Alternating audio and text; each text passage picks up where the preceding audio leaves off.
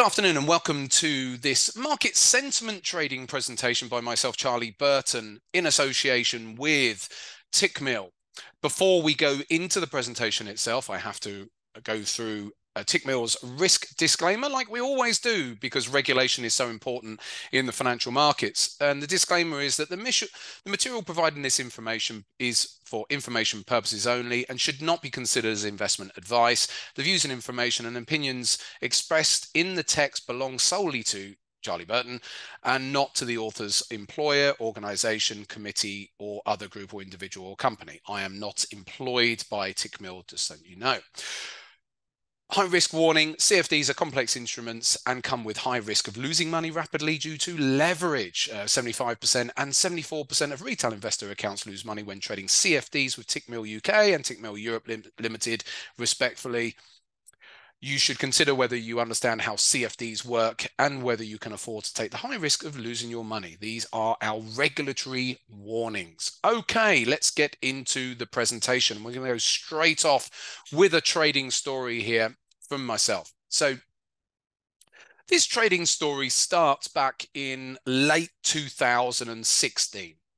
And I'm going to show you a chart of the euro dollar here. So this presentation is going to be looking mostly at the dollar and the euro dollar being the biggest currency pair globally, and also looking at stock indices. So this is just a straightforward monthly time frame chart of the euro dollar. And I've already circled that period down there in 2017. So what had been happening is that the euro overall for years, from after peaking back in 2008, had been in this general decline, which really accelerated through 2014 into a short-term bottom there in 2015. And then we fast forward into 2016 in this last couple of bars as we came down into the end of 2016 and into the beginning of 2017. So what was going on? Well, in that November, I distinctly remember delivering a presentation to a number of traders about this very pattern and what was going on in the market, because what was happening at that time was that there was an extreme amount of bearishness towards the euro dollar pair. So market participants were looking for the euro dollar to go down to parity, so down to 1, come back down to parity. And that was the talk of the town, so to speak, for months leading to this decline into the very end of 2016 and the beginning of 2017. It was all about, when is the euro going to go hit parity?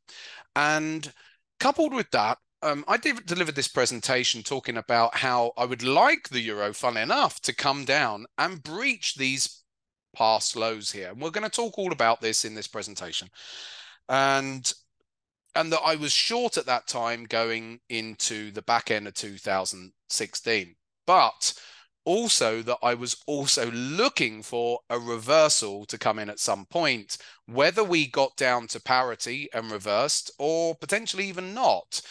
So we're going to discuss that in a moment. Now, what was interesting, during that time, I was being interviewed on a TIP TV over here in the UK in the December, as price had come down to new lows. And the interviewer was saying to me, Charlie, when do you think the euro is going to get to parity? And every question that he was asking of me in relation to the dollar and the euro dollar was all about, obviously, the euro is going to go to parity, and that type of language. And when do you think it's going to go to parity? There was no, do you think it might get to parity, Charlie? It was, obviously, Charlie, euro is going to get to parity. When do you think it might be?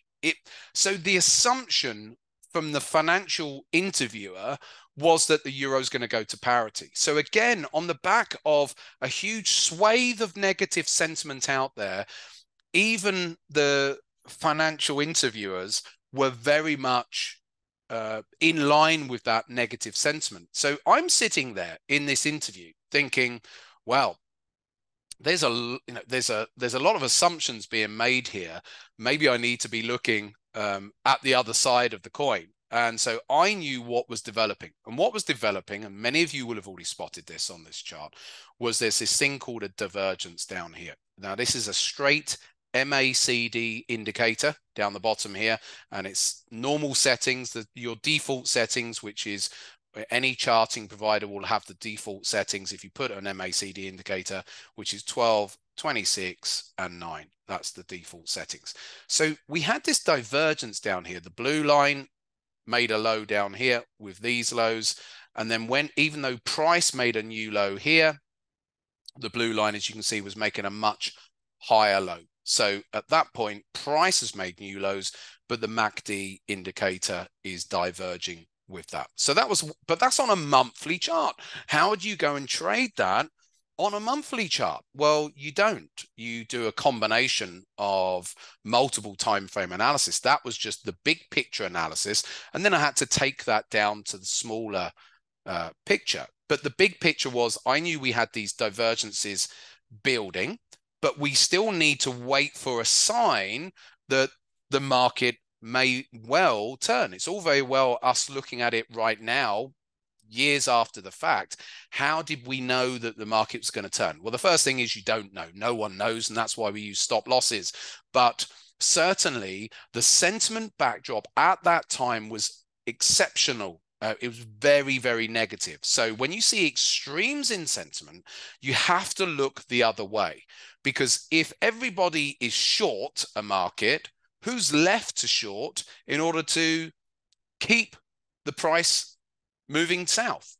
And if everybody's short, it only takes just one person, so to speak, to be buying and to turn the market back around. So if everyone, or if an extreme of market participants are short, it doesn't take a huge amount to turn it back around the other way. And that's the basis of extremes in market sentiment.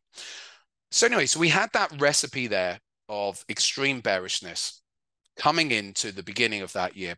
But I knew that we had this potential divergences sitting there building on the monthly chart. Now, I can't wait for this to, well, I could wait for this to all turn around and then get in somewhere over here once it's already been coming up for several months. But of course, as a trader, I'm going to go down to the smaller time frames and see if there's any reversal signs there on the smaller time frames. So if I now come to the daily chart of what was going on there, it was literally at the end of December 2016 and the beginning of January 2017 here where we bottomed. In fact, I'd actually got in down here because why? We had a divergence on the daily chart as well. So that was great. So we'd got that building divergence potential on the monthly at the time, but the daily was already diverging. So once I'd seen some price action coming up, once I'd seen that, then I could use that. So I was actually in here with a stop below that low, it was starting to have a nice run. What happened? Oh, it rolled over, stopped me out when it just spiked down into that low. I'm always very honest about what I do and very open and transparent about what I do as a trader. I'm a professional money manager. I have no vested interest in trying to tell you all the trades that work out and ignore the ones that don't. So in actual fact, I'd already been long once and then it nicked me out and then reset when it bounced. So once it bounced, I was back in there with a stop below that low. And this trade ended up, because of the extreme in market sentiment, I knew that market sentiment, when you get extremes, it doesn't work itself off in the space of a week or 2 weeks. So the potential combined with a big picture pattern on the monthly chart, that divergence that was there on the monthly as well, meant that I didn't have to treat this as just merely a trade based on the daily time frame and just hold it for a nominal duration on the daily. So in fact, along with other analysis, I was looking up at a target around 114.5 was my actual target. It actually went substantially higher than that, but it didn't matter. From a risk to reward perspective, you can see if I was getting in down here with the stop down the low, that you can see that it was great risk reward. Plus, if any of you have seen any of my other webinars that I've done with Tickmill, then I add into trades as they go in my favor as well. So I build the position over time as well. So there's that addition there. Okay, so I've got a massive extreme in sentiment, and I had these divergences. Let's go on to the next slide now. So that's the first just snippet of a story there. What we now need to do is look at some other examples and how actually specifically you can go about doing it. I've just given some overall examples with that story from 2017 about just how bearish the sentiment was. But how do we tangibly get hold of that? Well, let's carry on then. So we can actually look and see what hedge funds and large speculators were doing at that time as well. So we knew that the news outlets were all talking about, the financial news outlets were talking about how the demise of the euro, and the euro is going to go to parity and maybe lower.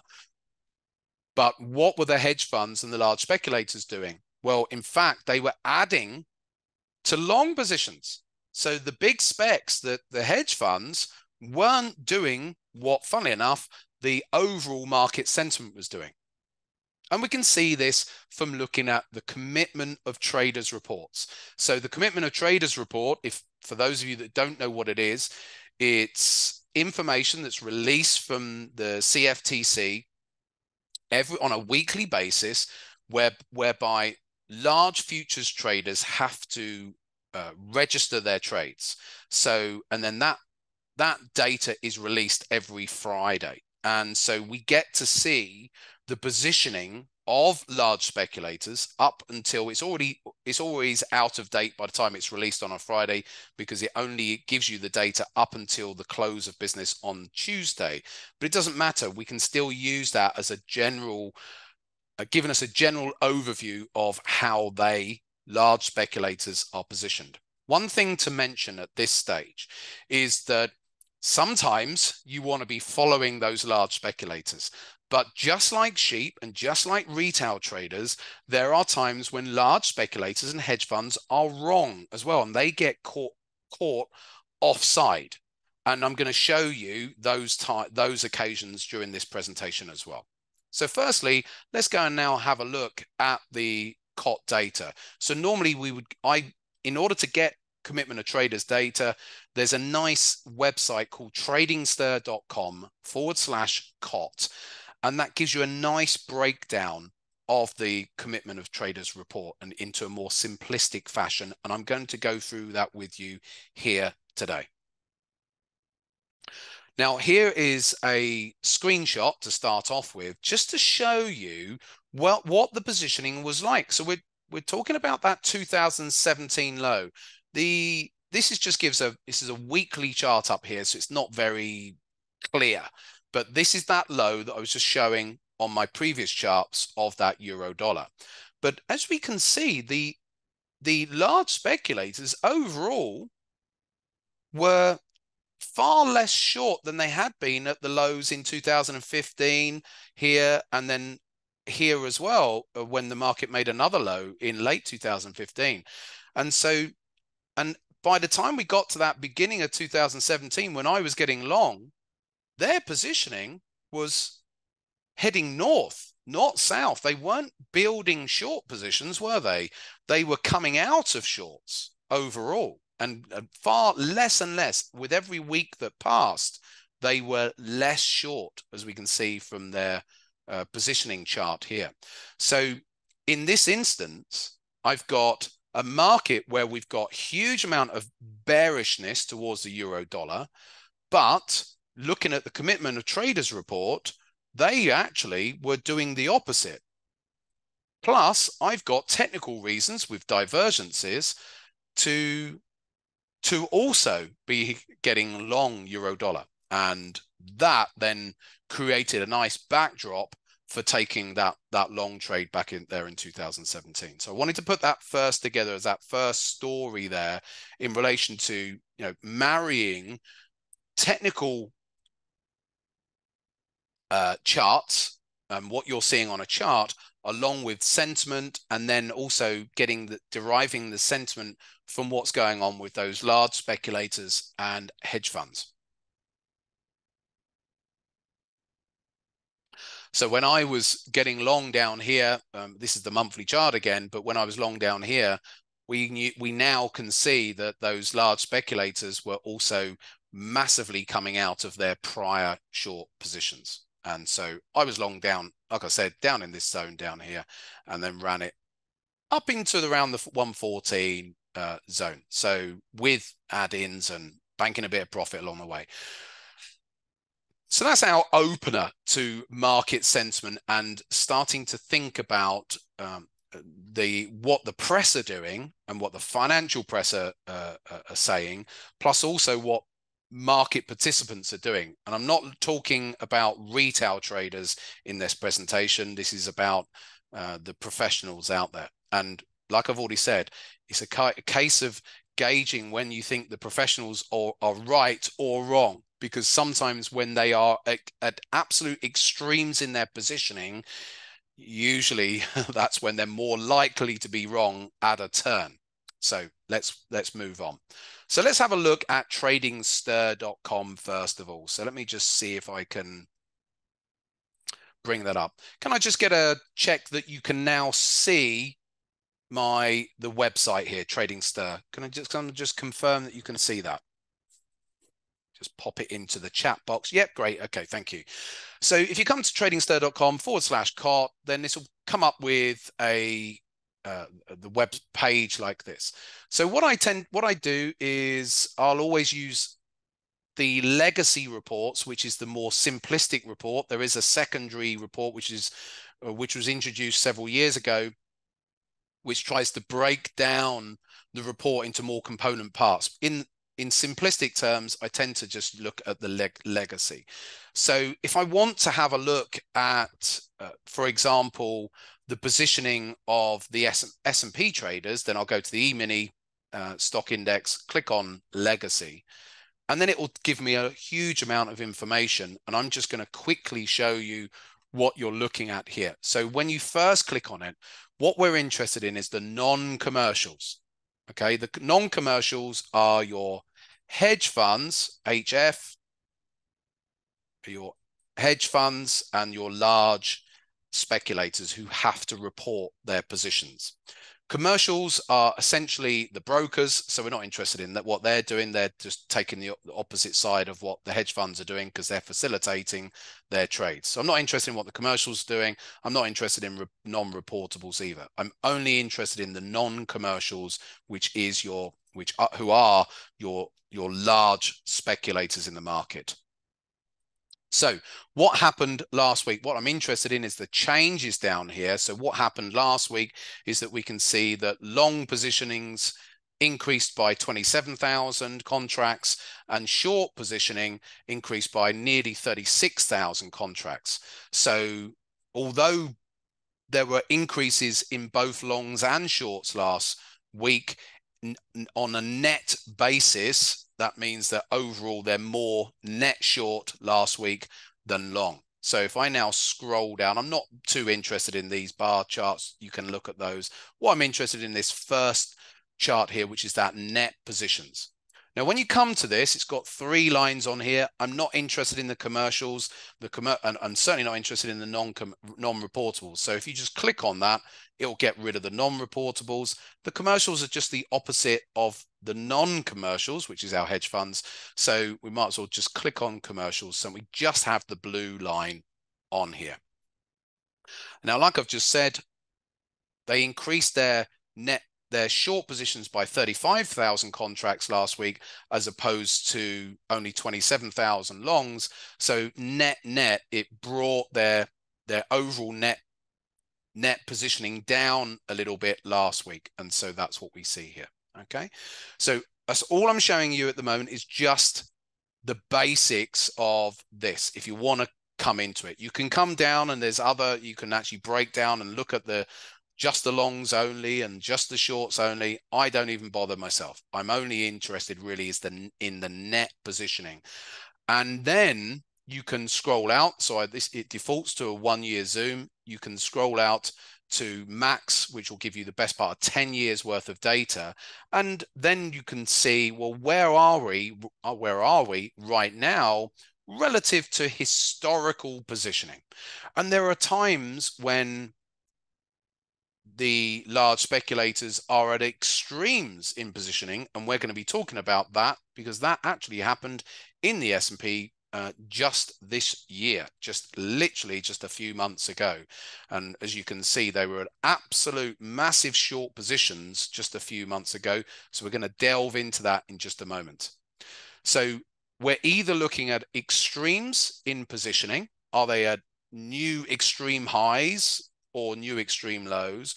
Or is there activity diverging from what is going on the chart? A bit like I just showed with that euro dollar back from 2017. So you can have a play with it. You can change your zoom. You've got a scroll here and you can change your zoom so you can have a look as much or as little data as you want.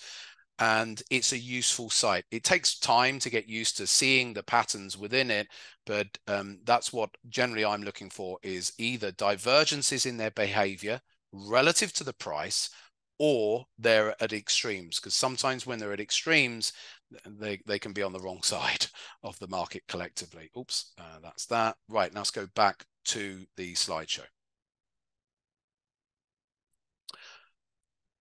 So we can now look at more sentiment examples using COT data. So let's go and do that right now. Now I'm giving you an example here from for the euro dollar. A lot of the time I'm trading the euro dollar because it is the biggest currency pair globally, the most liquid. And so essentially you're trading, when you're trading the euro dollar, you are trading the dollar index in the main, because the euro makes up something like 56% of the entire basket of the dollar index is the euro, and then the rest is made up with pound sterling and Japanese yen and several of the other major currencies. So I like to trade the largest currency pair, but I do trade other currency pairs, of course, as well. But from a sentiment perspective and looking at what the big players are doing, then I quite like looking at the euro and the dollar and the S&P futures contract. So back in 2020, the euro dollar had a great run. We had COVID back here. So this is on a weekly time frame here. So all the volatility during that early stages of COVID, and then the euro started to push upwards here. And it ended up having quite a nice run through that year. It ran up into the summer. This was the July and August period up here, pulled back a little bit into August, September, and then carried on rallying into the end of the year, literally into the December of that year. Now, what was interesting as we came into December was what? Sentiment, because at that point, funny enough, what were Reuters and Bloomberg and some of the financial media talking about? There were headlines at that time I was reading in Reuters saying 2021, the demise of the dollar, i.e. the reporters were talking about the likes of the euro continuing higher. The demise of the dollar in 2021, they were talking about. And this was right at the end of 2020. So again, that gives us warning flags. When we start to see headline articles talking about the demise of the dollar, we need to start looking the other way. Fairbod, yes, it's being recorded, yes. So we need to be able to start looking the other way. And like with that that first example I gave of the euro dollar, we have divergences the other way around now. So this time we've got this peak here, and then we've made a higher high over here, and yet we're now making a lower high here on the MACD signal line. So we've now got, again, a divergence. So then you wait for price to come down off of that high, and then that's where the trading opportunity comes in. But that's on a weekly chart. Was there an opportunity maybe, again, like that example I gave earlier on, coming down to the smaller time frame as well? So at the moment, again, we've got, from a sentiment perspective, lots of basically euro dollar bullishness amongst the financial media. and dollar itself bearishness at a time when the euro's already had a really good run. So could it continue extending that run? Yes, it could do. But when sentiment gets frothy, we have to look the other way, because now who's left to buy if everyone's already long? And we've got divergences here as well. In fact, if we have a look at the positioning now from a COT perspective, so now zoomed in to that COT data, then what was going on there? Well, the euro topped out at the end of 2020, but the large speculators hit an extreme, and this was a historical extreme in their positioning back in the August, at the end of August, beginning of September. They topped out in the amount of long contracts they had. So again, as the euro carried on making new highs into the end of the year, they weren't in their positioning. They weren't making new highs into the end of the year. So again, we'd already had an extreme in positioning in long positions. And then we had divergences between what the large speculators were doing. They weren't as long, even though price had gone higher, they weren't increasing their long positions. In fact, they'd reduced their exposure, coupled with Reuters articles and the likes, which were uber bullish, the euro dollar, which gives us a warning signal. If the journalists are all uber bullish, we've got to look the other way. And then coupled with that, technical divergences on the price chart. So coming back to that weekly chart, we had these divergences here, and I was trading this with my members down to here, actually, just down to the black moving average, which is a 50 period moving average. But that's on a weekly chart. That's about a 500 pips in total run. So it's a great run overall. It's probably a bit more than that, absolute top to bottom, but it's a great run overall. If I take you to a daily chart, then you can see. And in fact, what was going on the daily chart? Yep, up here, we were diverging. So in fact, although we had the building divergence on the weekly, I could get in based on the daily divergences that were taking place. And in fact, there were actually divergences on the 4-hour chart at that time as well. This same pattern of divergences as price making new highs and the MACD not confirming there. So once its prices come off, so once we get a red bar like that, then I can then start looking at entering to the short side. And then because of that weekly divergence, I could then trade all the way down and really try and milk this trade as much as I could. And the irony was I did come out right near the lows because I was targeting that weekly 50 from that divergence. But again, the recipe is there. What's going on generally in the media? Are there any extremes in sentiment amongst the large speculator hedge fund community, and coupled with divergences on the price chart? Now, so far, what I'm showing you are reversals, but I've also got an example when we've got a continuation pattern to be used as well. And perfect timing. We're going over to stock indices. And like I've already said at the beginning of today's presentation, are the large speculators always right? They're not. They're not always right. Like I said, when they get to extremes, sometimes they're on the wrong side. So as I've already shown you, this big extreme in positioning that happened just this year, right down into just May of this year, they were massively net short. As you can see, it's their largest short position that they've had in 10 years worth of data. And actually, I had more data going back to 2007. And it was the biggest short position that they've had since 2000 and going all the way back to 2007. So it was a real extreme in their positioning there.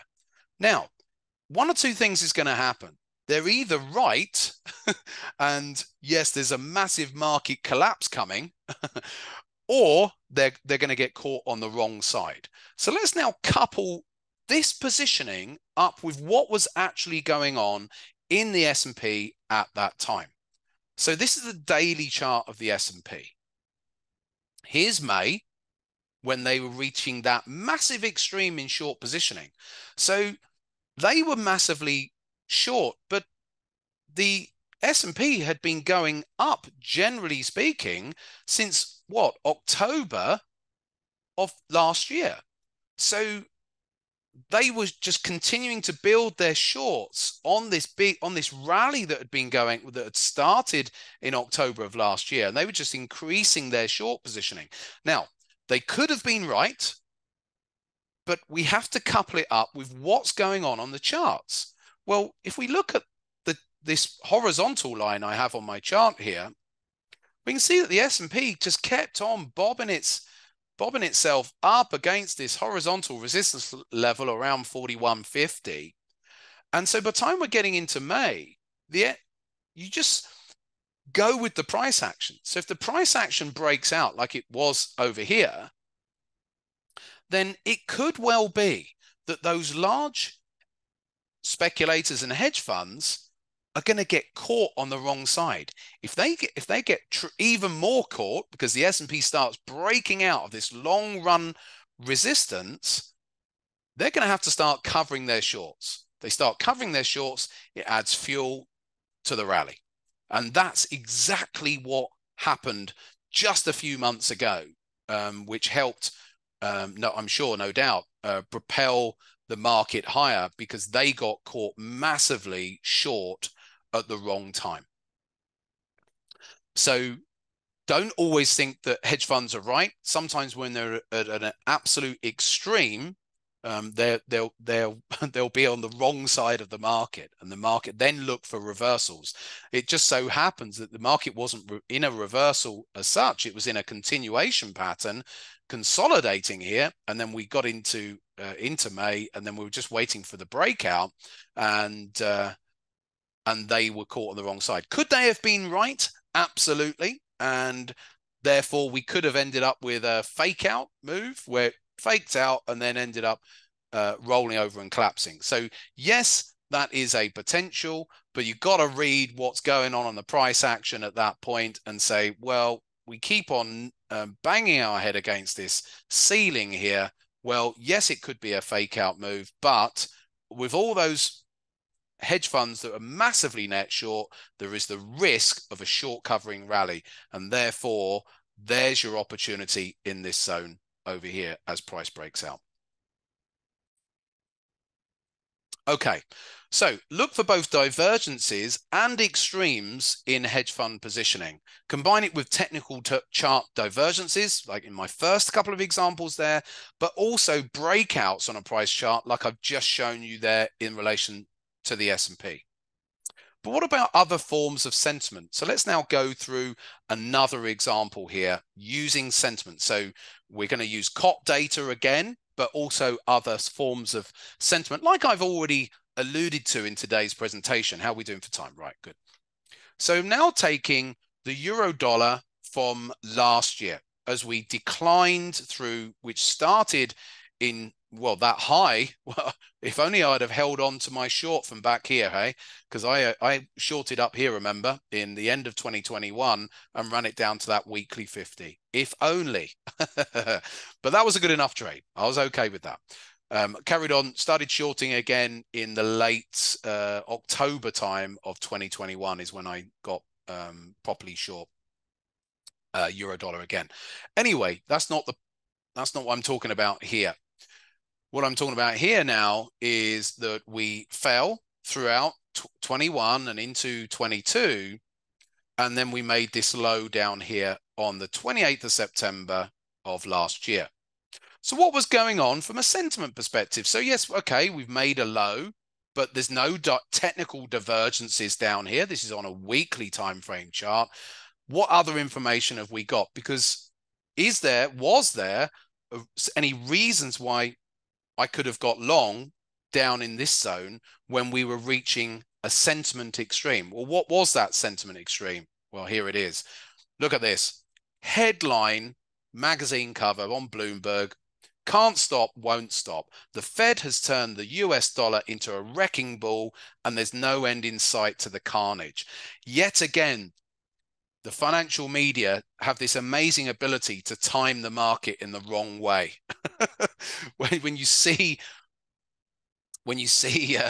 examples like this, you think, wow, I've got to look the other way, because what they're talking about now is, well, they've turned the dollar into a wrecking ball, so they're now uber bullish the dollar. So if we go back to, there we are, go back to the euro dollar at that point, and that article came out down here, right down here near the lows.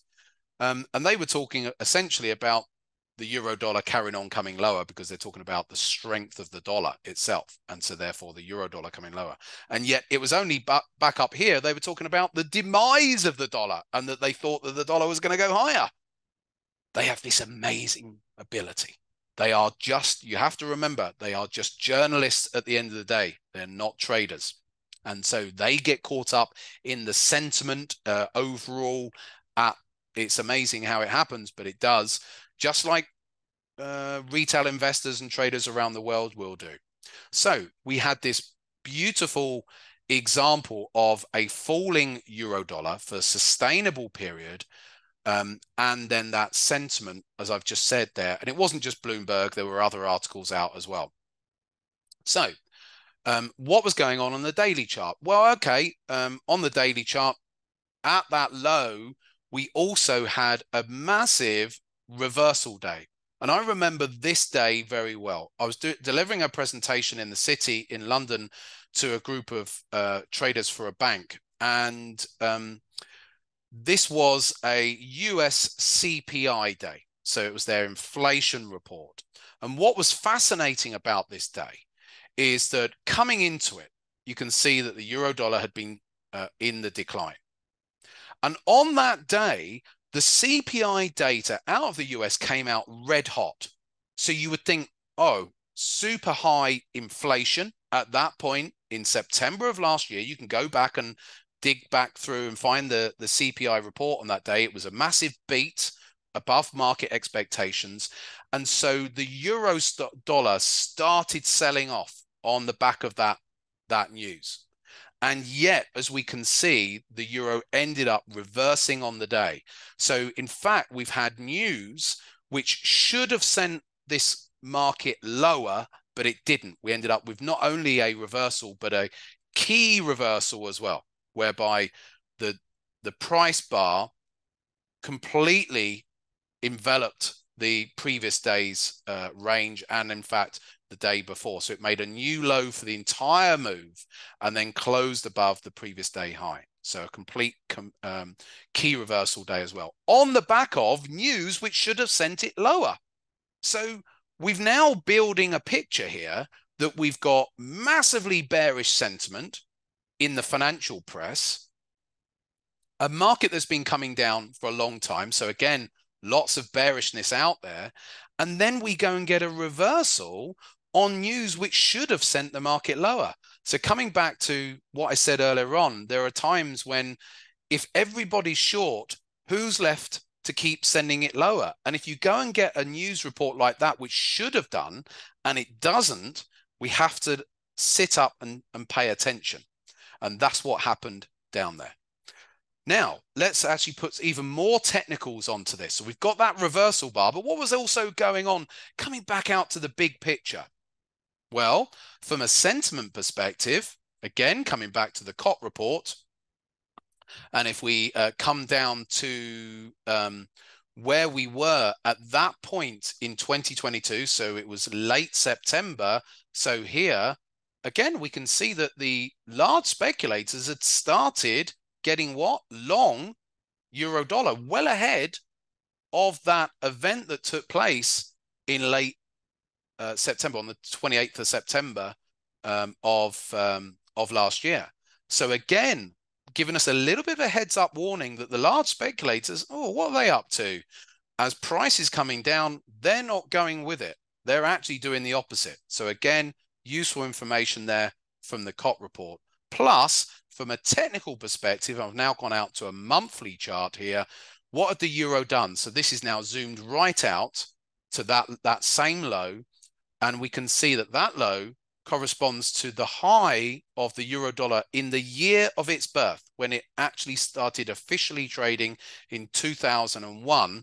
So that high met up with this low, which was around about 0.96 on the chart, and also correspondingly back to this low when it was just, this is just the composite back here because the euro didn't exist back in 1989. It was the composite of the German mark in its day and the French franc, among others.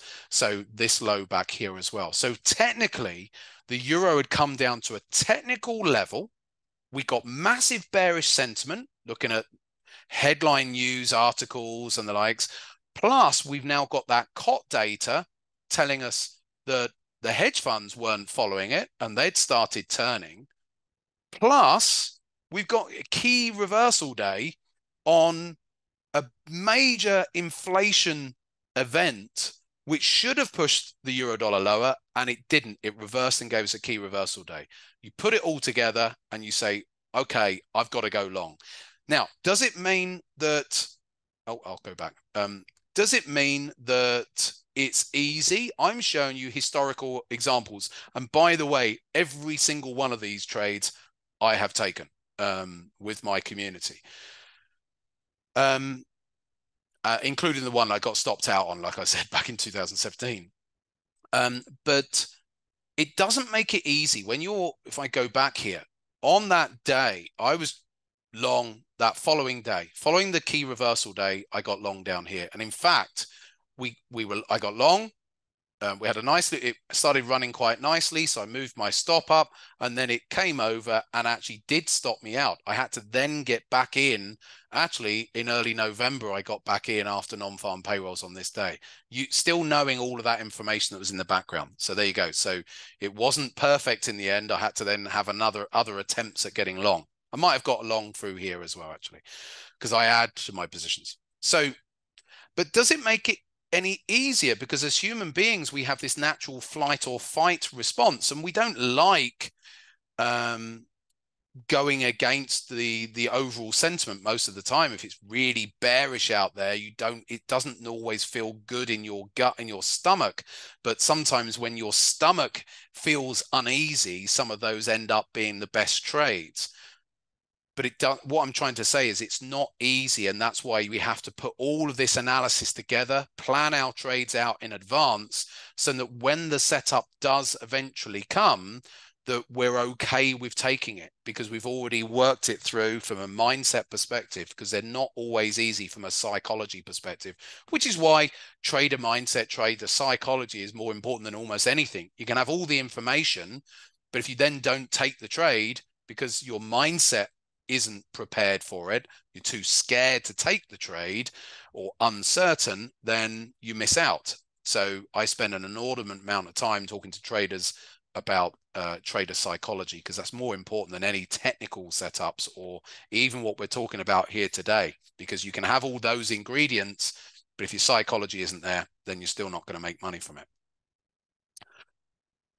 And so even for me, even after 25 years of trading, when I take a trade down there, it still doesn't feel, it's at the time, it still doesn't feel easy, but I can use that. I can use that pit of my stomach feel to think, this doesn't feel comfortable. I'm coming outside of my comfort zone. I've got all these ingredients here, but of course, the trend has been down for such a long period of time, and that's sometimes a good sign. But you still got to put the trade on, and you still got to run with it and hold on to that trade as well. Okay. Just flick back through to the summary now. So in summary, using the COT report for divergences and extremes in hedge fund positioning is really, really useful. Combine that with technical divergences, like I've shown you there today on the price chart, using just something as simple as an MACD. You could use an RSI for, if you like, RSIs for divergences as well. So you're combining information there to get high risk reward profile trades. Because if you're getting in after a divergence, or like that last example where it was a key reversal bar into that support, then you do get those high risk rewards, because it's unlikely, like I said at the beginning, that when you've got those extremes in sentiment overall, that the market's just going to bounce for a week and then come straight back off. So they do have decent risk reward profiles. And when extremes in sentiment, such as that last year, the odds favor that larger move in price. Now, as always, we're limited on time with regards to how much detail I can go into in a presentation, but I do hope today's presentation has been thought-provoking for you. And by all means, I welcome any questions at this stage. Right, so there is a question here. Are there any good observable examples with lower timeframes? Yes, there are. So if I Farbod, if I go back,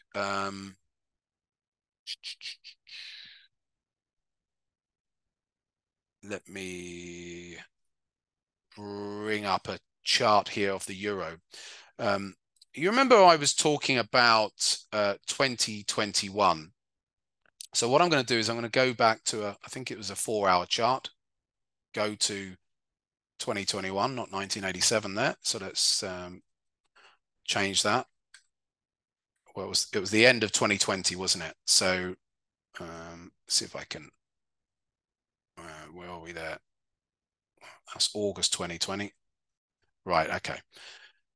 There we go. Now, Farbod, you know, I said that I traded off the daily and the weekly charts, but during the presentation, when we came into that December of 2020 going into 2021, and I said there were actually divergences on the 4-hour chart as well. Look at the 4-hour, look at the highs that were being made, and look at the lower peaks in the MACD through that as well. So again, we can apply the same principles time and time again, very often.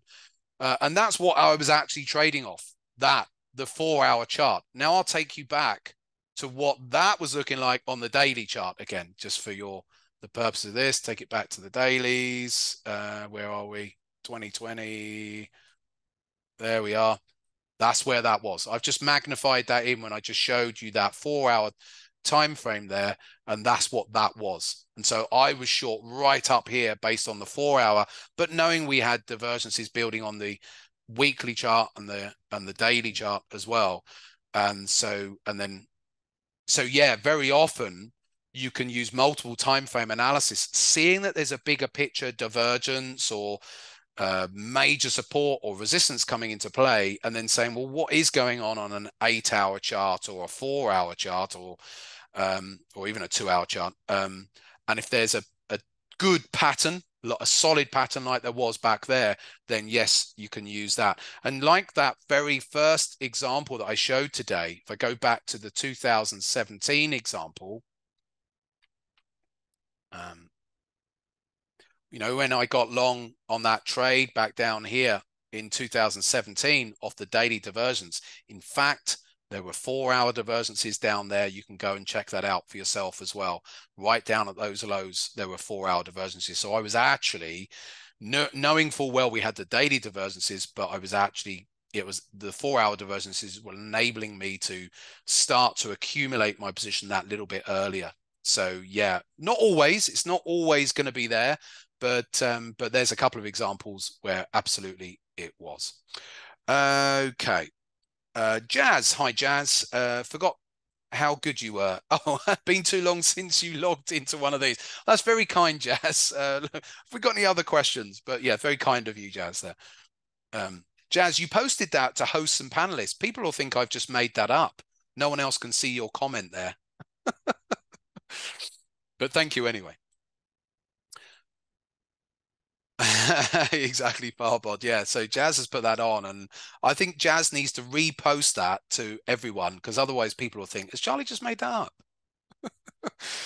But nice to see you, Jazz. Okay, any other questions? Any other questions at this stage? We've still got several minutes if we want to for any other questions. I do hope that, like I've said, there's some food for thought there from today's presentation. This type of trading isn't going to, and using extremes in sentiment isn't going to give you trades, 5 times a day or or even once a week for that matter. These are when we get these big picture extremes in sentiment, but they're good to have in your kit bag for when they do come along periodically. And so, I wouldn't expect an extreme in sentiment in relation to the S&P to happen for quite some time, but they will emerge, or divergences in the sentiment within that COT report do appear. So it's really useful, and I think it's something that if people aren't currently using it, you might find a way to incorporate it in your particular style as well. Smail is asking, is it still relevant to use sentiment trading techniques if you are day trading? Well, yeah, it's a good question. If you're day trading, no, what I'm showing today is not really relevant to day trading. But if you are day trading, Smail, then you certainly can have a look in the short term about what retail traders are doing, for example. So you can have a look at the typical sites to see when retail traders are extreme positions like longs or shorts, or whether if they're on the wrong side of the market, which they tend to be. So you can have a look at that and incorporate that into your very short-term trading. So on a day-to-day basis, the sort of stuff that I'm showing today is going to be not really relevant to you, Smail, but certainly for shorter term traders, then do have a look at what retail traders are doing. Lots of sites out there which will show you retail trader positioning. In the main, do remember that the majority of retail traders around the world are wrong. Most of the time, not all of them, but a good percentage of them are. And so if we see a high percentage of retail traders are short a market, well, it may well mean that market's going to continue going up, because they tend to have this amazing ability of going short when a market's going up and going long when a market's going down. Keegan, do you only use TradingView, or do you use MetaTrader as well? You see MACD indicator looks a bit different. Yes, Keegan, no, I don't use MetaTrader. I know it's a free charting service, but as I always say, you get what you pay for, and that is free. It's good enough, but funny enough, the standard MACD indicator that's built into MetaTrader is incorrect, Keegan. So don't use the standard one. You need to find one that's been properly programmed to put into it. So I do have one, but I wouldn't know. You'd need to get in touch with me via my PA. Come to my website, charlieburtontrading.com, get in touch with, use the contact form, and Sam, my manager, she can send you that indicator. Just say, have you got Charlie's MACD indicator for the for MetaTrader, and she will send that to you. So no, TradingView is so much better than MetaTrader. MetaTrader is quite basic. TradingView is a brilliant platform. Do you have any thoughts on why the daily, weekly bullish channel just failed on the euro dollar? Let's have a look. Well, I don't know if it's overly failed just yet, but I'll put it on. Let me just zoom out a little bit here. So I'm assuming that what you're referring to is this channel that looks a little bit like that. Yes? Who's asked that? Anyway, there's a lot of comments coming through there. Yep, Farbod, you're saying yes.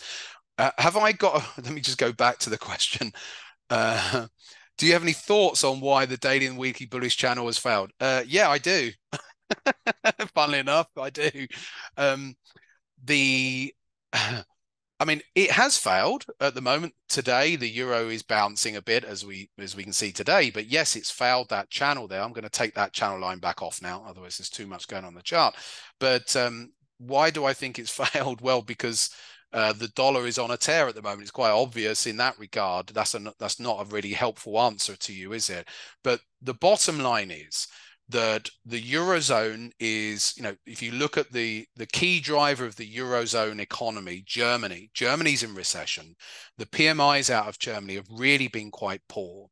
And so if you are comparing the Eurozone versus the US right now, especially on interest rate differentials as well, the US is going to attract more money into it, or the dollar will do, than the euro will do. So even though it looks like the Federal Reserve are possibly, have peaked in their interest rate hiking cycle, the ECB, although it's still looking like they may raise 1/4 of a point this month, there's lots of talk that will that even happen? But if it does happen, that's quite possibly their last hike as well. So then it comes back to the table as to where would you rather park your money? You've got Germany, which is, like we say, is in recession at the moment.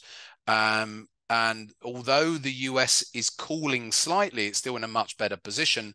So hence why we're seeing the dollar benefit across the board at the moment. Okay, I'll come to some of the other questions.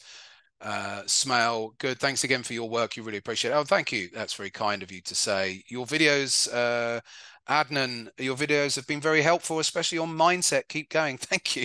Keep going. Oh, I've been doing it for 20 years, Adnan, on the ever since YouTube came out. So yeah, could you give some perspective on how professionals use indicators in their trading? That would have to be an entirely different webinar, really, Adnan.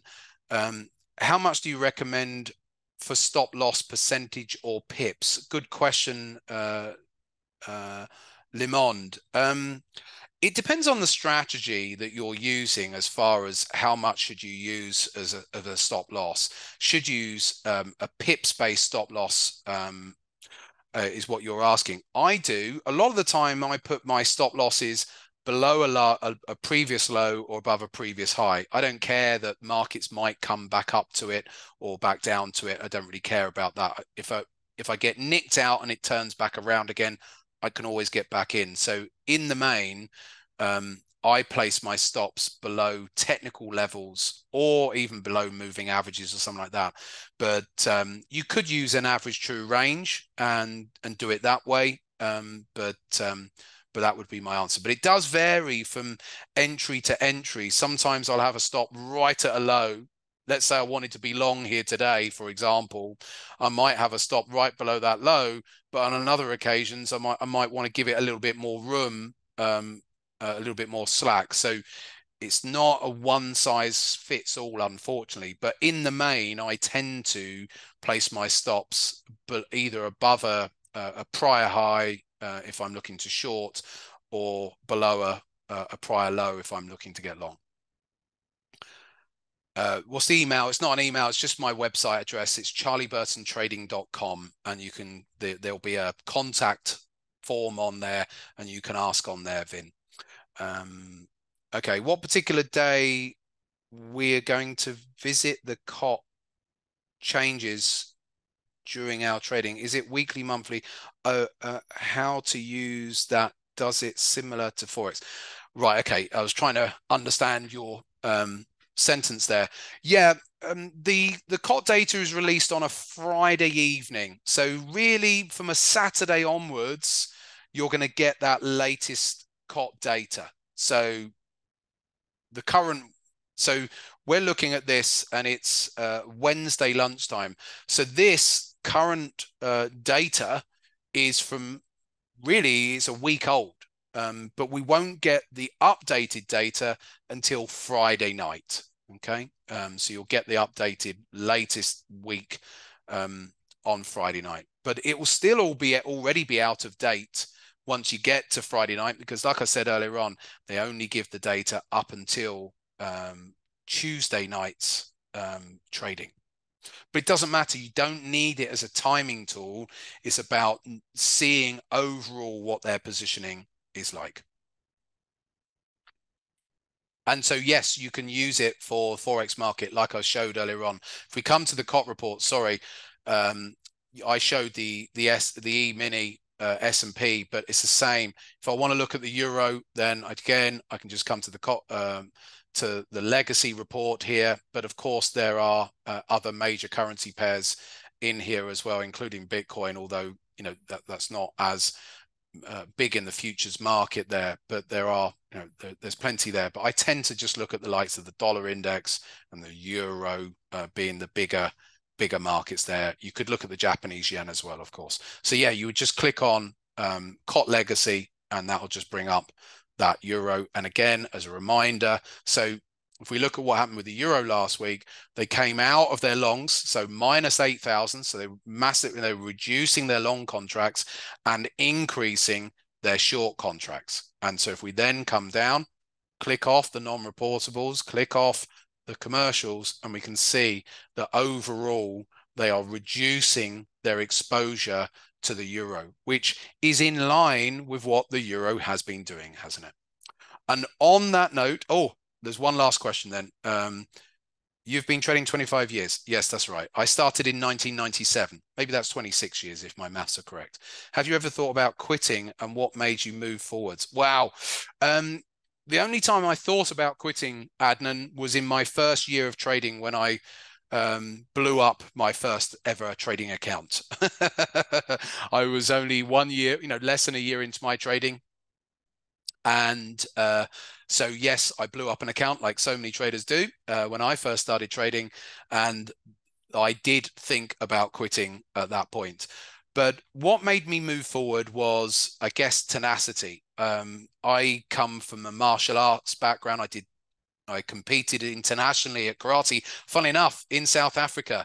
At Wembley Stadium in Johannesburg, I remember one of the competitions we were at down there against the South Africans and against the South African national team. And at the time, we're talking late 90s here. And so one thing that martial arts, like many physical endeavors, taught me was not to quit. And so maybe it was that tenacity of not quitting, getting up, even if you've been kicked and beaten and you're on the floor, you get up. So, and that's what happened in the markets. And I thought, do you know what? I'm not going to allow that to happen. Right. I am going to love you and leave you with just over an hour mark now. Thank you ever so much for all your questions and for coming along today. There will be a recording made available to you via Tickmill, so much appreciated. Tickmill invited me to come and do these presentations with them, and thank you for your time today, and hopefully I see some of you again soon.